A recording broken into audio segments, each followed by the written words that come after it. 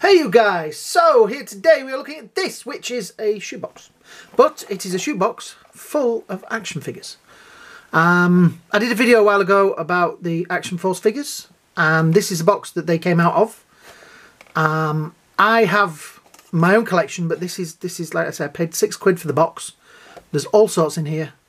There's Action Force, and yes, there is some G.I. Joes for those of you that are going to swear and call me nasty names for liking G.I. Joe, but so yeah, let's have a look see what we've got in here. So, first of all, we have this little guy, which is the SAS guy, whose name I cannot remember now. He does have, you just see, he's still got the letters SAS on his arm there. This came originally without that. They put this on when they made them into Action Force SAS, Z Force, Q Force, and Space Force. So yeah, that is a, and as a kid, it always used to annoy me because he never held the gun properly, look. So my one has blue tack on it to hold that steady, like that, because that was the kind of kid I am.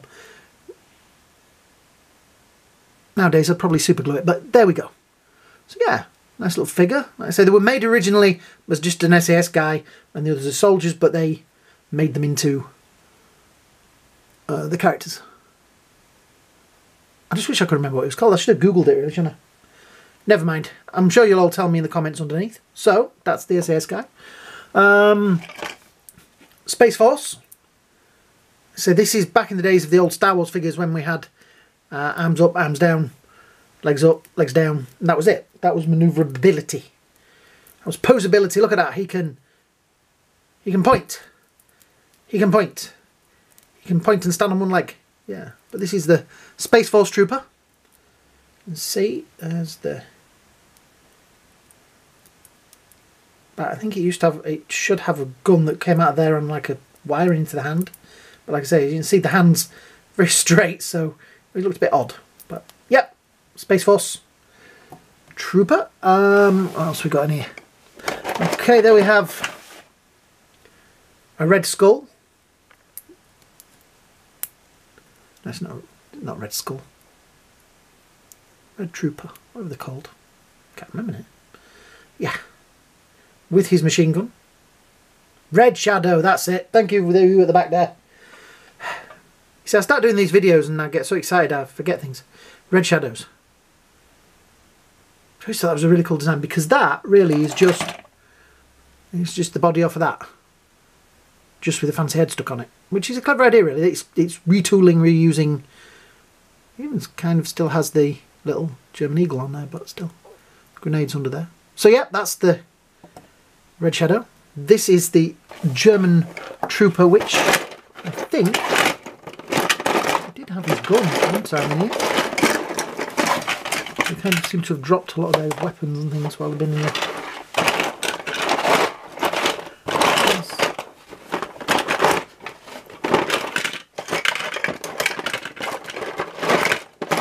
Just singing amongst yourselves while I rummage. No. I guess the rifle's not here.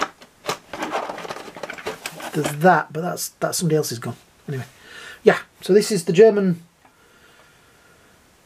Trooper, which is always strange because he's wearing green, and I don't, you know, green's not always the colour I think of with German soldiers. I think of grey.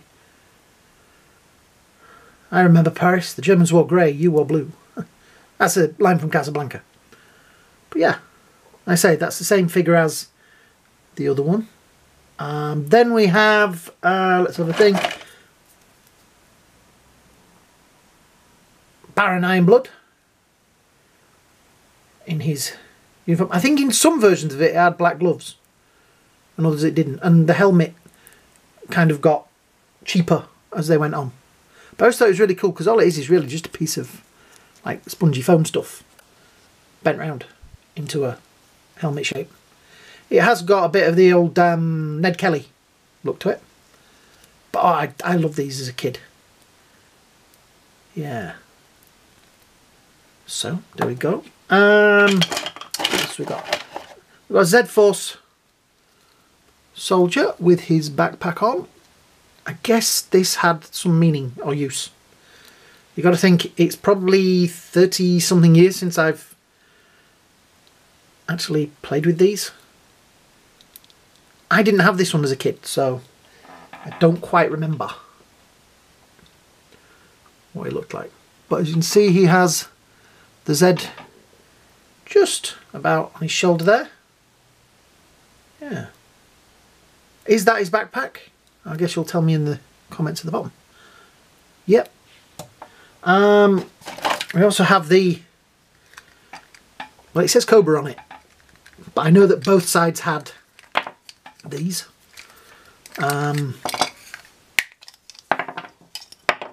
Whoever had this stuck the stickers on the wrong arm, because they've stuck, that one should be at the front and that one should be at the back, I think. But never mind. It does feel a little bit precarious because it falls apart as you're doing it, but... Ah, so that's what that is. There's extra arms for that. I saw them just now in the bottom of the box. So that goes in there. It goes in there. And the figure stands... Who can we ditto, do we? The Baron.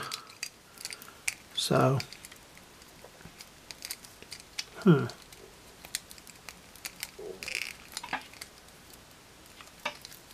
Yes, you pop them apart and you put the...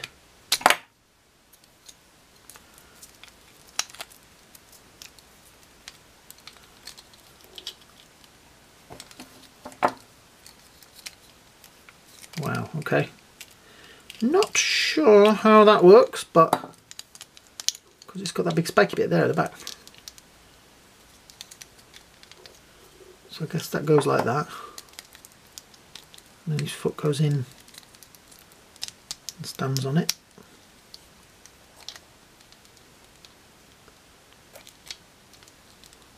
Well, you get the idea anyway. That's the the armour. I guess that's probably just in there to keep it together when there's nobody stood in it, right? Yeah, that's what that's for. Duh. Because otherwise it would just fall apart. So we'll call that hand. That and pop it together. So it can be displayed like that. So that's why that's built in that way. There is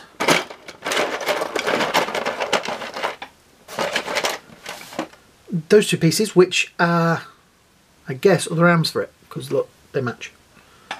So those are the other arms, which are pretty cool. Right, pop him over there. There we go. So, who else we got in here?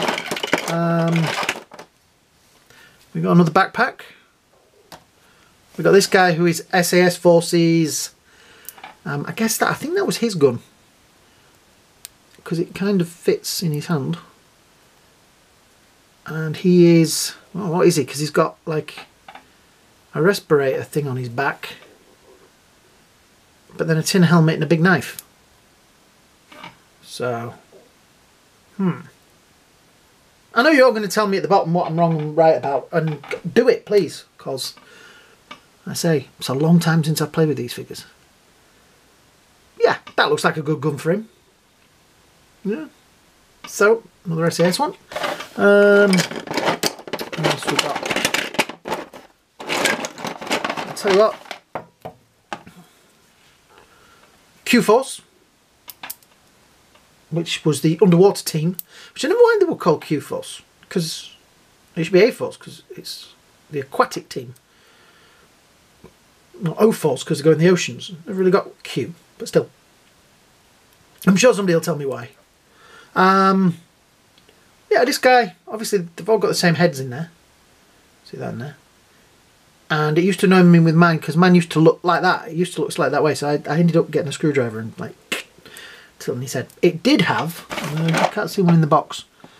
It did have a thing that you could pump air into it. It was like a hose and thing, and you pump air into it and it'd sort of float and up and down, but I think that's missing out of this set. Still, Q-Force, very nice. And next we have Space Force. He should have had, I think, a faceplate on there that folded down, and like a welding gun there, and backpack, and something on there, obviously, and maybe another hand. That's kind of more of a claw. The claw. Ooh. Still, I want me to do all the boxes, and like I say, nothing in there. But the figure's in great nick. It's just, like I said, missing the faceplate. So that's that one. Right, we're getting...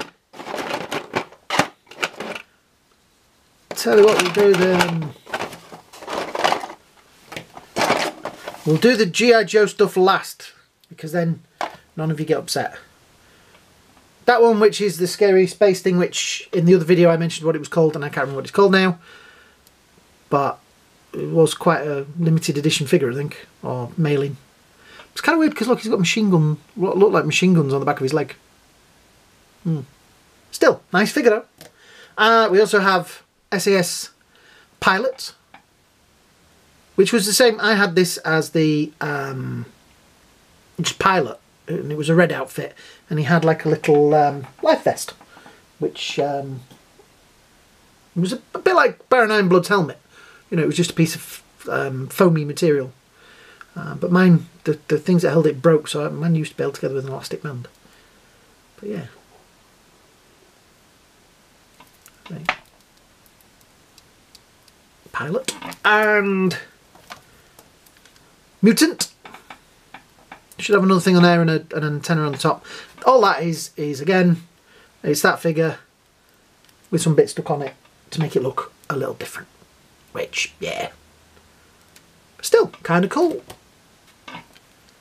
I used to have, alright, I don't know if you know about this, but I used to have an audio tape adventure of Action Force. I bought something, I live in the north, and I'd gone to Blackpool, and I went to a toy shop in the town down from it, which was Cleveley's, I think.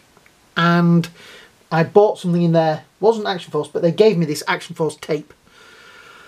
And it was a full cast production of a story starring Action Force. And it had Baron Ironblood and everybody in it. And I guess I still have the cassette somewhere, but I used to love it. But yeah, that is the Black Major. Yeah, you all thought I'd forgotten then, but no, Black Major. Which was just the military officer painted black. Right, now these next few, yes, they're G.I. Joe. Oh, tell you what, we've got that. Whose is that? Because that's a jetpack. But it's red, so I'm taking it that it's one of the bad guys. Excuse me. They're a bit dusty. So yeah, not in there. And so, oh, hang on, we've got one last. Yeah, one last Action Force figure left, which is the SAS Trooper. He used to come with a Thompson machine gun. I had one of these. Yeah, I used to, like I say, I used to spend hours with these guys. SAS on the side there, the same backpack that they all have. This arm always just felt like me, it needed to have more of a bend in it there, just so that they held the guns better. But this was the Commando figure when Action Force first came out, that they painted black and put SAS on it and called it an SAS man. There's a little bit of wear on his hat there, but still quite a cool figure. Now we have Zartan. He's the colour changing dude. I don't think his colour changing works much anymore. He has his backpack, but his mask is missing out of it. There used to be a mask in there. He also came with this sled. But, oh, somebody's put that ski on back to front. Yeah, so he used to sit on this. He should have shin pads on there as well, and that changes colour with heat, but the shin pads are missing. So he would sit on there, and the steering thing's missing, but yeah, that's the idea. He was in charge of the Dreadnoks. I don't know if they used him in the Action Force figures or not, or whether he was always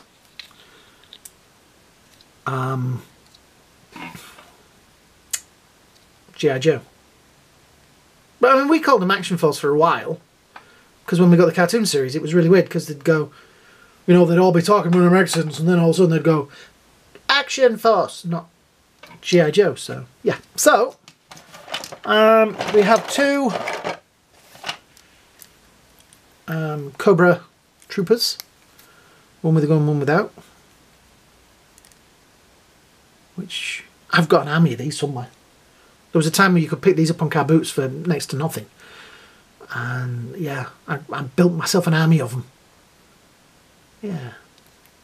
This was when they started having like the articulation in them, which I kind of like. I know a lot of people are purists to the old school, and I agree, you know, if that's what you like, please don't swear in the comments underneath. It gets me into trouble. But yeah, blood for the Baron and all that. Yeah, still cool figures. We also have that, which is an Action Force boat. And oh, there we go. That's one of the Cobra Troopers, not Cobra Troopers, Red Shadows rocket launchers. They had those as well. Okay, we have the paddle for that. Like I say, this was also used. You see, it says Action Force on there. SA2846 and things like that on it. This was also used ammo as the SAS boat as well. So, yeah. 1983. Some people weren't even born in 1983. I was. And right in the bottom of the box we have, okay, another machine gun for the Cobra Trooper. This guy, which is Fisher-Price. So, I'm not really sure why he's in there. But he was the diver from the Fisher-Price figures. The guy in there looks like the bloke out of Rocky. Yeah. So yeah, he's not part of that. He's the bloke that drove the hovercraft, which the name of him has also gone out of my head. Yeah. And we have, oh, that which is the thing that folds up and goes into, and that skid goes on the bottom, and then he used to pretend to drag it like he was a homeless person. Yeah, don't ask. Finally in the bottom of here we have an ammo pack, a Bushman's hit, which went on one of the soldiers, which isn't in this set. That which is off the bottom of the what's it boat thing? I don't even know. I did a review of it somewhere, but that's off the bottom of it. 2 Uzis, that's obviously the Space Uzi. Uzi 9mm. And that one, which is a regular Uzi 9mm, which does have, looks like it's got blue tack on it. I wasn't the only one. And right at the bottom of here, we have a bit of a casualty, but we can fix these things with the right elastic bands and stuff. We have Destro, from when he was part of, I think he was the HISS tank driver. But yeah, all the bits good. Somebody's tried to fix it with string, which doesn't work. But yeah, there you go. You have an idea of what he looked like. I always like this one because he's got that shiny. Focus, focus, shiny head. Very nice. So that's it really. Like I say, paid £6 for the box. Think I got quite a good deal. Yeah. So if you have enjoyed said video, what I would really like you to do is like, share and subscribe. It really helps the channel and helps me know what you guys want to see. I'm going to put all these back in here while I'm talking to you.